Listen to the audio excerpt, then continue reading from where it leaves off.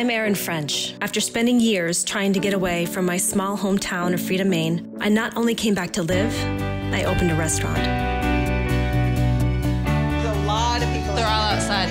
Are we ready? My kitchen family and I had no formal training, no idea what was going to happen. But we trusted that everything we needed was right here. And soon, people were coming from all over the world to visit us. Every week is a new story, new ingredients. Bottoms up. It's delicious.